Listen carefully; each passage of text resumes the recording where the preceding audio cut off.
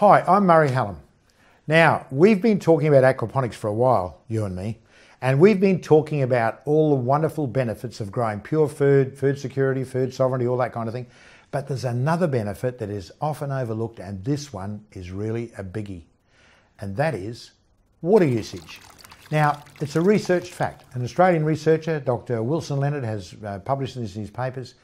To grow the same amount of veggies or produce in the ground compared with aquaponics, aquaponics only uses 10% of the water to grow the same veggies. Now, the wonderful thing about aquaponics is if you do it right and your system is designed well, the only water you'll use is what the plants actually use. Now that's something else, isn't it? What do you think? Now, if you're living in places like, well, let's say Southern California, you know all about drought. You know exactly how precious water is. If you live in outback Australia, you know how precious water is.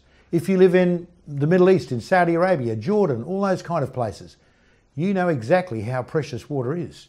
And this is a farming technology for this time in Earth's history, I can tell you.